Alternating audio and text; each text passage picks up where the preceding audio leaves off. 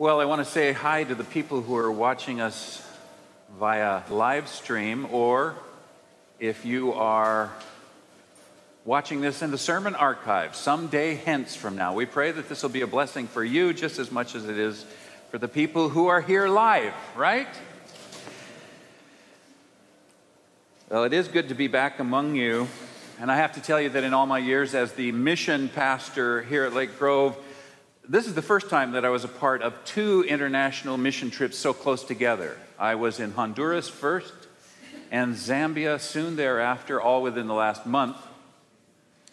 And I saw God at work in multiple ways in both places. And my experiences shaped how I read today's passages. And I want to share some of it with you. You see, in both places, I saw people trying to do what Paul is trying to do in 2 Timothy, trying to inspire the next generation and hand off responsibility to them. So get ready for some stories about living well, as our sermon series is called, stories from Central America and from Southern Africa. We're picking up Paul's words to Timothy in chapter 3 of the second letter, starting at verse 10, let's see what God has for us. Now, you have observed my teaching, my conduct, my aim in life, my faith, my patience, my love, my steadfastness, my persecutions, and suffering the things that happened to me in Antioch, Iconium, and Lystra. What persecutions I endured! Yet the Lord rescued me from them all, from all of them. Indeed, all who want to live a godly life in Christ Jesus will be persecuted, but wicked people and impostors will go from bad to worse, deceiving others and being deceived. But as for you, continue in what you have learned and firmly believed, knowing from whom you learned it, and how from childhood you have known the sacred writings that are able to instruct you for salvation through faith in Christ Jesus. All Scripture is inspired by God and is useful for teaching, for reproof, for correction, and for training in righteousness, so that everyone who belongs to God may be proficient, equipped for every good work. In the presence of God and of Christ Jesus, who is to judge the living and the dead, and in view of his appearing and his kingdom, I solemnly urge you, proclaim the message. Be persistent, whether the time is favorable or unfavorable. Convince, rebuke, and encourage with the utmost patience in teaching. For the time is coming when people will not put up with sound doctrine, but having itching ears, they will accumulate for themselves teachers to suit their own desires, and will turn away from listening to the truth and wander away to myths. As for you, always be sober, endure suffering, do the work of an evangelist, carry out your ministry fully. And this is the word of the Lord. Thanks be to God, indeed. You know, as I read the first verse of today's text, my mind wants to put it in the mouths of the parents I met in Bella Vista, Honduras. Bella Vista, meaning beautiful view. And you can see a beautiful view. If it weren't so bright in here, you could see a beautiful view. It is beautiful from that village, and it's a village that didn't even exist 10 years ago. It's now a vibrant community of over 150 citizens, and I want to tell you that they know about Lake Grove Church, and they thank God for us, and they pray for us because they regard Lake Grove as God's agents in helping them found their village, in helping them move from abject poverty when they were working from day to day, unsure of how they would be able to provide for their family even through the end of the week. No security, virtually no hope. They've moved on from that now to owning their own land, working their own fields, with an opportunity to offer their children an inheritance. So they have gone from anxious and hopeless to confident and full of hope. And these folks, with the help of our mission partners at Agros International and with your generosity, have literally stepped out of the darkness and into a bright future. And I hope that the illustrative photos you'll be seeing here, which are from our recent trip at the end of June, I hope they'll help tell the story. It was our farewell celebration. And although they didn't want us to say farewell, they begged us to come back again. They also said, if you don't, please rest assured that we're going to be okay. We can do it on our own now. And that was encouraging. So you see that the village was festively decorated with balloons and streamers and palm branches. I think I ought to tell you that our team thought that I needed a Spanish language name for the trip. And so the obvious choice was Gregorio, which is nice. And then our best Spanish speaker on the team, Linda Brugge, told me that the nickname for Gregorio is Goyo, and that's okay too. But at least one of our team members had difficulty with that and called me Pastor Gordo instead. You speak Spanish? The Spanish speakers, they started laughing just like you did, and they told me that Gordo means something like fatty. So they were calling me Pastor Fatty, which my Christ-like team members latched onto and reminded me of over and over again. They assured me it's more than just a description. Oh, it's also a term of endearment. And then we got to Zambia, and there they call me Old Man, which is also a term of endearment and respect. Right, John and Darius? Yes, of course. That's what they tell me. It really is good to be back home where at least you hide it. You don't say it out loud. But back to the text. Let me paraphrase verse 10 as if it were from Bella Vistan parents to their children. They could be saying, young people, please observe our teaching, our conduct, our aim in life, our faith, patience, love, steadfastness, and our persecutions and suffering, the things that happened to us in San Pedro Sula, one of the most dangerous cities in the world, in Santa Barbara, down the hill, and even here in the hills of Bella Vista. What suffering we endured, they might say. Swindlers in the city, bug infestations and coffee fungus in the country, dengue fever. Yet we want you to know that the Lord has rescued us from them all. That's the testimony that family after family shared with us. And they share it with their children, as if they were, like Paul was saying to his young protege, Timothy, the elders of Bella Vista testify to their young people, yes, even God's people are not spared suffering, but God has been faithful to us, and so we are going to teach with our words and with our example.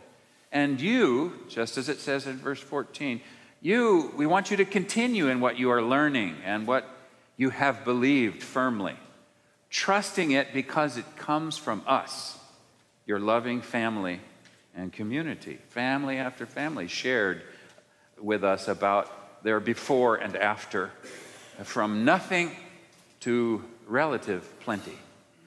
And they wanted to share it with their kids, along with their faith and their values and their best practices. And so, for example, we visited the family of a man named Luis Alonso and his wife Hilaria. We were in their home, and I don't have good pictures from that visit, but I have pictures of Luis and some of his family. And he told us how he had nothing before until he learned about this opportunity through Agros. But now he and his wife not only have land, but they have a sense of purpose, not just for themselves, but for their children and grandchildren. Luis is a part of Bella Vista's leadership. He has been president of the board there and also of the Coffee Growers Association. And now he is intentionally pulling his son Nelson into these activities. And Nelson is also emerging as a leader of the next generation. Nelson comprehends economic things. And so, for example, he gave a report to the gathered community when we were there and shared strategies for how they're going to continue to grow and do better economically. And Nelson and his wife have their own next generation, a little daughter, to whom they also will say, as Paul said to Timothy, pay attention to our teaching, our conduct, our aim in life, and our faith, and so on. And thus, the cycle of life and faith and discipleship continues in Bella Vista.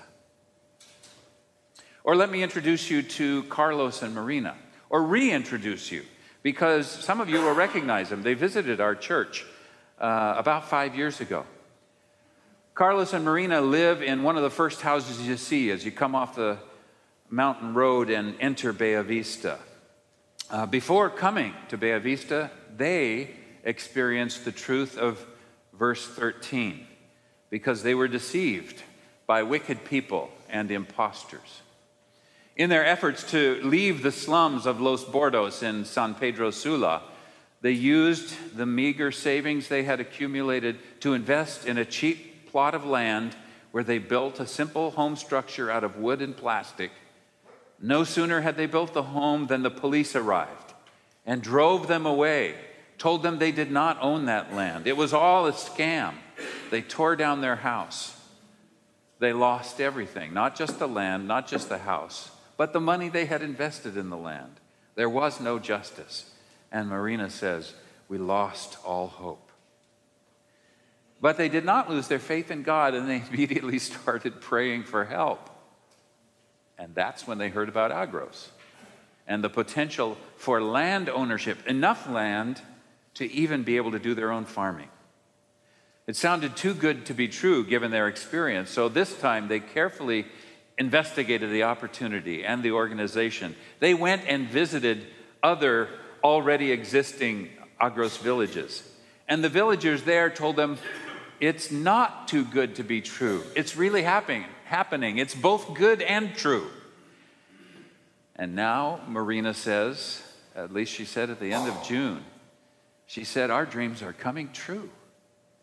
And she and her husband Carlos are growing in grace and favor in that village, developing from young Timothy types who learned from older farmers and Agros experts, and now becoming experts in their own right, taking over the Paul position and handing off Christian faith and practice to younger people and their own children in the community. I have one more example from Bella Vista, and it's the teachers who staffed the simple 2-room school, built with your support. In fact, our name is there on the school in multiple places. You can even make it out just behind Sergio, the teacher in the red shirt. Behind his left leg, you can make out Lake Grove there. Sergio and Rita, the teachers, are not members of the Bella Vista Co-op, but they live up the hill with their families, their own families, but they're definitely part of the Bella Vista family because of their commitment to the school children, not all of whom are from the Bella Vista village. Some come from the surrounding area. Teachers, of course, are almost by definition in a mentoring relationship with their pupils. They're helping the children grow by word and deed and teaching them to live well, again, using the language of our sermon series. Sergio, in particular, seems committed to the Bella Vista community. He's taught there for several years, even before there was a school building. He was teaching first on someone's porch, and then in the tiny community center there, and now he has his own classroom. It was Sergio who orchestrated, or at least emceed, the celebration and signing ceremony along with the Agros staff. And our mission team was touched that Sergio thought enough of what was going on to bring his whole family to this multiple hour-long celebration. And even though the other teacher, Rita, did not bring her family, I noticed that multiple times she was moved to tears by the signing ceremony and the expressions of mutual appreciation that went back and forth. Teachers are mentors to many little Timothys in Bella Vista. Hallelujah for that. And I thank God for all of you who are teachers in our school systems, and maybe especially for those of you who are committed to discipling our kids in Sunday school and the children's ministry here. Anyway, I came away from Bella Vista encouraged by the depth of the Christian faith dimension in the whole enterprise, and also impressed by the intentionality of the mentoring from one generation on to the next and even to the next. There were often 3 generations represented in these families, with the seniors eager to pass along the art of living well and eager to remind their children and their grandchildren of verse 14, to continue in what they've learned and firmly believed, knowing from whom they had learned it. Thanks be to God. I returned from Honduras on the weekend. I was with you in worship on July 1st, and then departed on July 5th with members of a team from our wonderful partners, Water Africa, to see how God is using clean water and sanitation and enhanced hygiene practices to change and save lives in southern Zambia under the auspices of our wonderful partners from World Vision. I got back this past Tuesday. I see Ward Hubble down here. I think he got back Thursday. So, and he's here in church despite jet lag. Of course, it's the middle of the day for you right now, isn't it? Yeah. Went with this wonderful team, and along the way, I was able to visit our partner villages in Sinazongwe, which is a familiar place for many of you. We were with men and women who are focused on saving lives in a different way. The pastors and their wives, the pastors and community leaders of Siabaswi village and Siabeula village. And this brings us to the second part of our passage, I think starting perhaps at verse 15 of chapter 3 and continuing right to the end. Paul reminds Timothy how the Old Testament writings had shaped him as he grew up and brought him to a saving relationship with God as he put his trust or faith in Christ. Paul and Timothy, of course, when he talks about sacred writings, he's talking about the Hebrew scriptures only, the Old Testament. We also have the New Testament, stories of Jesus and the early church. So our scriptures are even more comprehensive, perhaps stronger, for the purpose of bringing us to salvation through faith in Christ. Paul pauses after verse 15 there, and in verse 16, kind of iconic verse, a foundational concept he shares with Timothy, saying, all scripture is inspired by God and is useful for teaching, for reproof, for correction, and for training in righteousness. For whom? For everyone who belongs to God. Not just for Timothy, not just for church leaders, for everyone who belongs to God, so that we may be proficient and equipped for every good work. It's a great verse. And you know, I know that if Pastor Mark were here, he would want me to zero in for a moment on one of the Greek words there in verse 16. By the way, you know, we talked about Greek words before Mark got here, don't you? This is not a new thing. And there's a great one there. It's represented by 3 words in English, inspired by God. But in Greek, it's just one word, theopneustos, or God-breathed. And if you envision that word, you can see roots in our own English words there. Theo, for God, as in theology. And I say pneustos, maybe that's how they said it years ago. We tend to have the P be silent and say words like pneumatic or even pneumonia. The word means breath, wind, spirit. Maybe some of you even remember that old word, pneumono-ultramicroscopic silicovolcanoconiosis. Did any of you learn that when you were kids? No. It's a lung disease caused by inhaling fine ash and sand. And it has all sorts of Greek words in there. But what Paul is saying is Scripture is God-breathed, all Scripture, and it's useful for training in righteousness, a righteousness for all of us, balanced by grace and truth. Well, so I met with two groups of pastors who are very interested in that concept and in Scripture. They want to learn more about Scripture. They want to proclaim the message of the inspired Word of God. And the first group from Siabeula, kind of a progressive group, they are farming as a co-op, which is practically unheard of in Zambia, where they usually just farm their own little plots. But they're doing this countercultural thing of collaborating. Now they're also elevating the status of their women, which is also ahead of the curve in their culture. These pastors all brought their wives to the gathering, the first time they've done that. And they told us that their wives now attend their weekly interdenominational pastor fellowship, which is also a new development. They told us how they're working together better than ever, intentionally swapping pulpits, rotating the preaching, breaking down denominational walls, because it's all about proclaiming Christ. And so their unity is enhanced better than ever before. They also said candidly that they could do the work that Paul was telling them to do in 2 Timothy better if they had more Bibles in the Tonga language.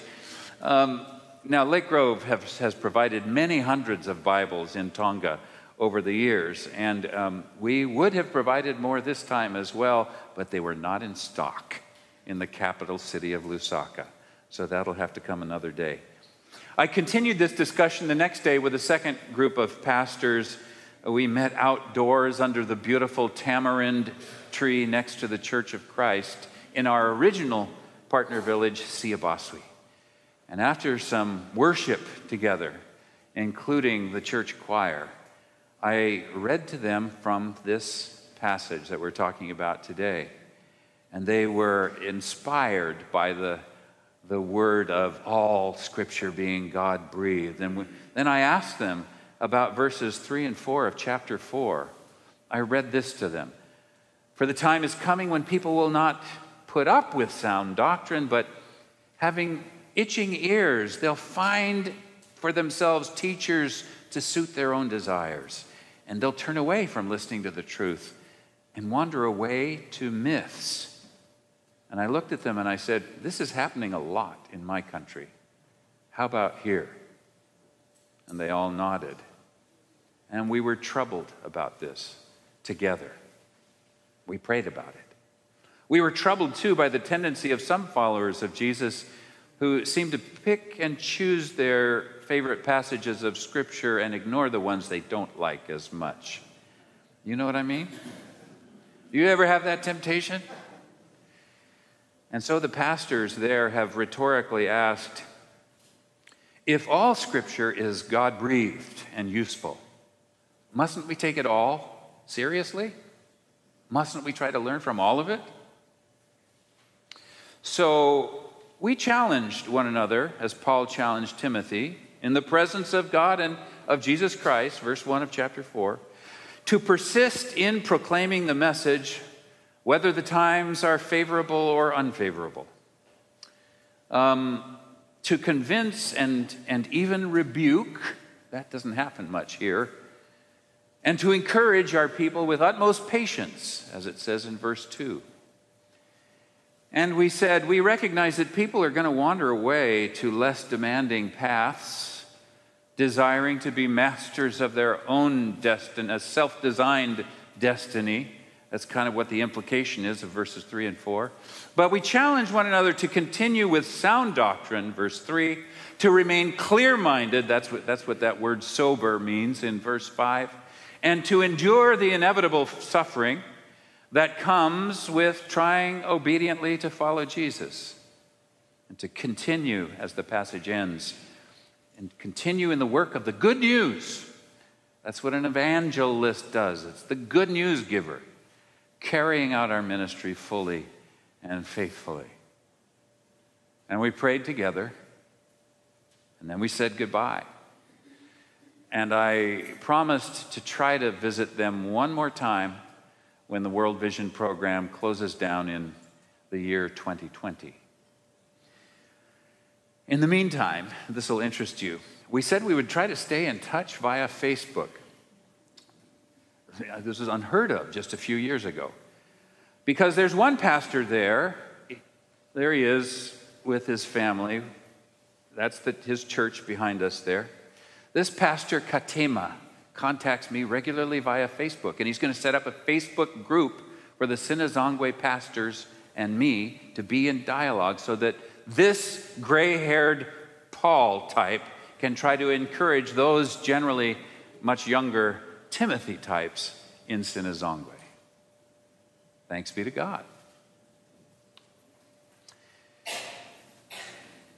And so I return to you from Central America and Southern Africa, strengthened and encouraged, wanting to tell you that our mission work there continues to bear fruit. And isn't it great to know that there are people in Honduras praying for us regularly, maybe right now. And I can guarantee you that people in Zambia, who are 9 hours ahead of us, have prayed for us already today. And isn't it great to know that we are one in Christ? They are committed, as we are, I believe, to growing in Christ by word and deed, following Paul's and Timothy's examples. They are learning the scriptures and going deep into the word, yes, but they're also intentional about living out the gospel in their deeds, in their behavior, and passing it along to the generations coming up after them. They have their Pauls and their Timothys just like we do. And just as we have articulated core values like passionately preaching the timeless truth of God's word and joyfully and intentionally discipling our children and youth, that's word and deed, our partners are in this missional enterprise with us. So as I close now and you reflect on the meaning of today's passage in your own life, of course, one practical step is for us to think about who our Pauls are or have been and what we've learned from them, and who our Timothys are that we're passing things on to. But maybe the best takeaway is just to look at the text itself, just the very beginning of the text and the very end of the text. Verse 10 of chapter 3, you could just change that a little around to address it about yourself. Who's observing my teaching, my conduct, my aim in life, my faith, patience, my love, my steadfastness, and how I deal with suffering? Who's watching that in my life? And then the very end of the last verse for today, we can make that into a question that says, how am I carrying out my ministry faithfully? God gives us all ministry, right? Not just the pastors and the professional Christians. So those two questions. May God's Spirit bug you until you know the answers to those questions. In the name of the Father, and the Son, and the Holy Spirit. Amen?